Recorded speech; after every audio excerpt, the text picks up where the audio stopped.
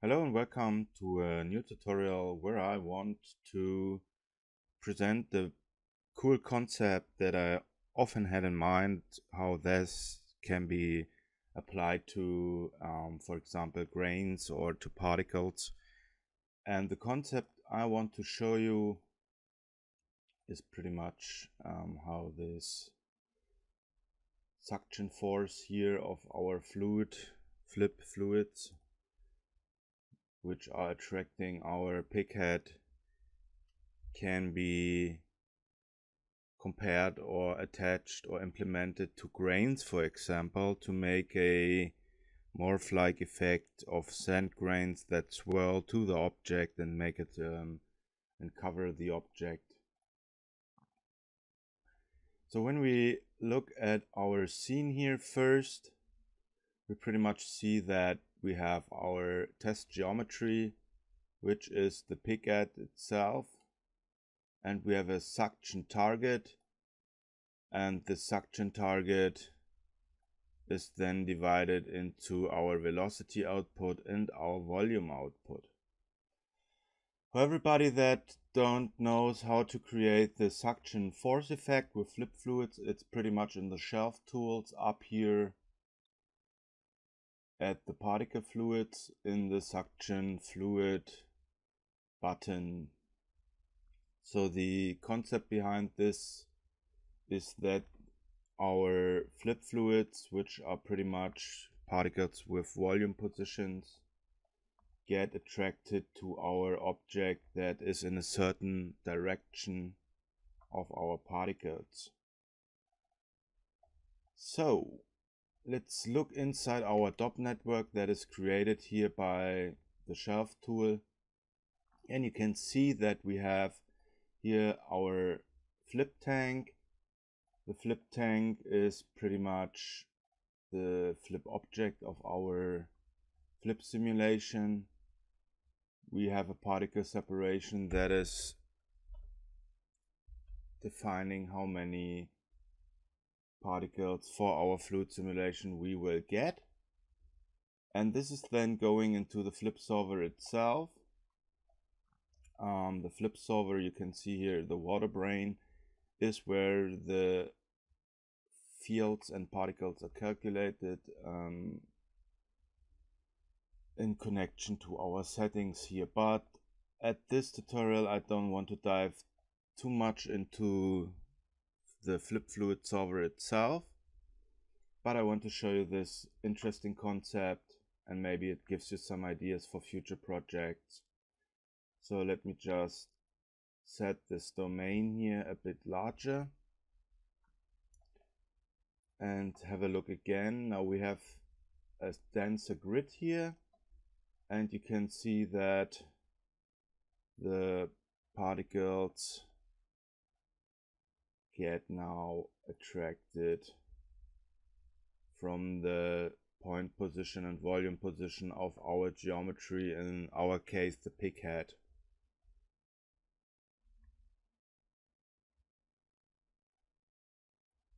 So the idea behind it is that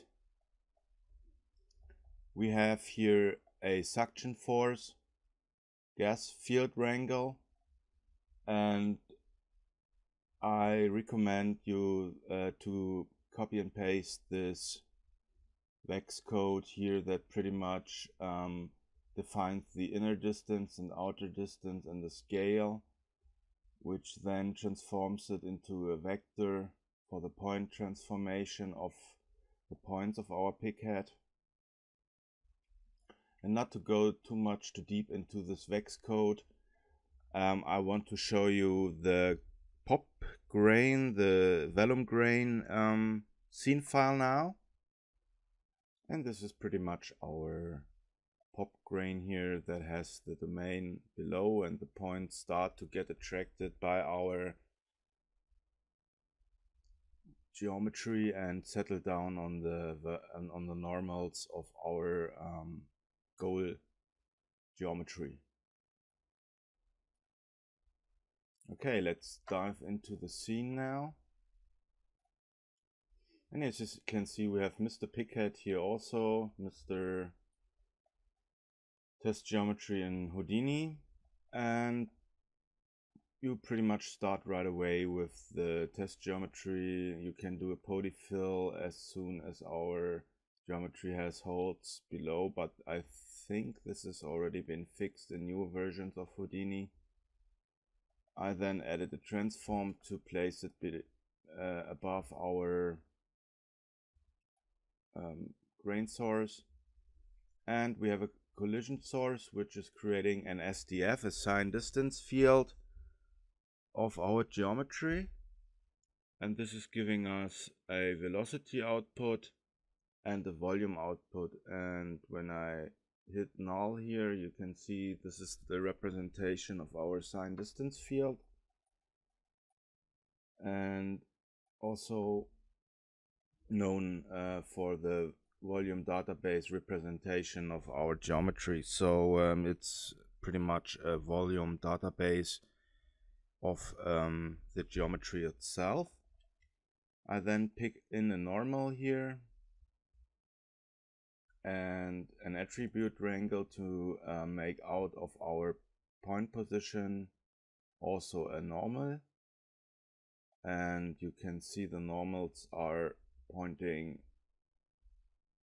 in certain directions, and with this attribute wrangle we just transform here at normal right into our point space. So that's pretty much it for the pig head. And for our grain object, we have here the tube. The tube is at a radius of 5. We have end caps, so the holes are filled, and I have 30 units of columns and 12 units of rows, so it's pretty smooth and even. And then after that we have the grain constraint network.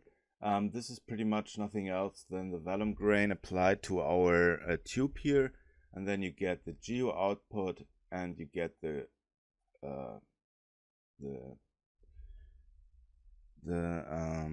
constraint output. And now let's look inside of our Autodop network here. So when you hit the button on vellum grains, it pretty much creates this vellum source, which is the representation. And then what I did was picking up the suction force from our file here and put it right into the grain source Autodop network. So make sure you add your pig head in the volume sub. Then you have the controls of inner distance and outside distance and the strength of the suction force. And to make pretty much the points accessible for the vertex position of our pig head here, there is a little Vex code that is adapted from inside the Mind YouTube channel. So thanks for this representation and presentation. It's helped me a lot to achieve this effect. So the happiness of this code goes to the YouTube channel Inside the Mind, and you definitely should check it out. It has very nice concepts of Houdini ideas and how you can approach certain problems inside of Vex and other things. So we have here our goal primitive, our goal distance, we have the UVs of the goal primitive, and you initialize the goal primitive with a floor x, y, z distance at the points of my goal prim and my goal primitive. So it takes our pick head and makes sure that the points which are coming from the point grains know where they have to dock on once they got lifted up by the anti-gravity I will show later on. So then we have a pop collision detect, and the behavior is pretty much that we go here from our collision target. We can also set this to SOP and make sure our pig head is inside of our SOP network. Let's see what this is giving us.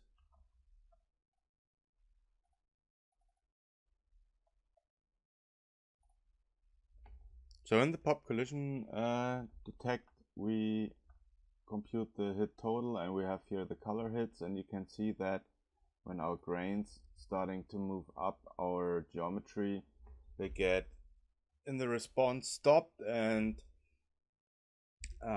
get red. So in that case we can judge whether position is pretty much happening. And we have then our pop attract, also entered the pick head right into the SOP path. And to connect our pop attract with our pop wrangle here, you can use this preset here, path through, but you have to set the goal prim and the goal prim UV accordingly to the code. So we have the floor function fit and the random point number with 28088, and then I also added this pop grain here to scale the kinetic energy, and this gives us also more flexibility on how our grain below here is reacting when it's hitting the ground. So it's not falling apart, it's more sticking together because it has more static energy. It's more rigid then. And then we have a ground plane to make the collision of our grain source, gravity here, and to make our particles swirl up, I'm using a field force, and instead of the force I'm using a normal that I created at the pick head in the beginning, and this normal is then telling where the particles that swirl up in the air of the anti-gravity have to dock on the target position of our pick head. That is made inside a SOP geo. So we have here SOP geometry, and we have here position to make the point position available. And in the field force I'm using a max distance of 0.11. You play with the values to get different results. And the other thing I just need to show you is here the anti-gravity. This is the node that that comes with the suction force. You remember we talked about this in the beginning. So here's the suction force, and the anti-gravity again, and it's using our pick head, which is here above, from the volume and from the velocity. And we also can define the outer distance. This is the great thing about this pop wrangle anti-gravity. It pretty much creates the channels here right from the VEX code, and we can play with the simulation to get different results. And I think when you get the idea that this can be adapted into pop grains, then it opens up a door for pretty much new effects and new ways to quickly lay out your your ideas you have in mind. And I think this is a very great, very interesting connection from fluids to pop grains. So that's actually the whole point on this tutorial, to make sure that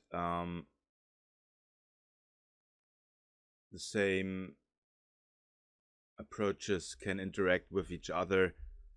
So so you make sure that the anti-gravity is going into the particle force input of our vellum solver here, and you can see how those points are getting attracted by our pick head. And to make it even more interesting, you can play with the values, for example, of the field force. You can scale the force.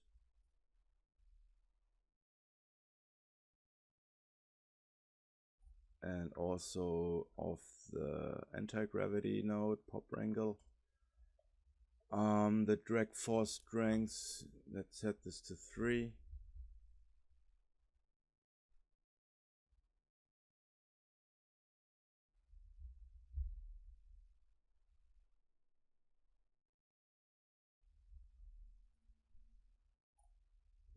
So when you play with the pop attract force scale, you can get results like, for example, swarm of bees or hornets that gets attracted to our pick here. And it's could also be rigged with some slime, so you get a cocoon or something like that. So the possibilities to put those effects together are very interesting, and you can see that that's, for me, actually a cool concept, how to make one effect adapted to another effect. In that case, flip fluids to the grain fluids. And even with smaller grain scales, we get pretty interesting results. You can see how the spheres and the grains are forming our pick head shape here, and you could use this for living sand or crowds, also for ants that are walking above some object and forming the shape of the object. And also could make a tornado here of the grains, and then it's forming a sand ghost or an evil sand spirit or whatever, or a djinn in the desert. So the possibility is up to you, and I guess that's something that was on my mind for a long time, and now I got the time to share this little tutorial with you and give you an idea how this can be approached. It's a pretty nice effect, and you see everywhere where the spheres get docked on, you get those red colors. So you can see the result of our tutorial concept, and I hope that this is informative for you, and I want to finish the tutorial here at this point. If you have questions, just write in the comments or write an email. Thanks for watching. Have a good time. Stay healthy. Bye bye.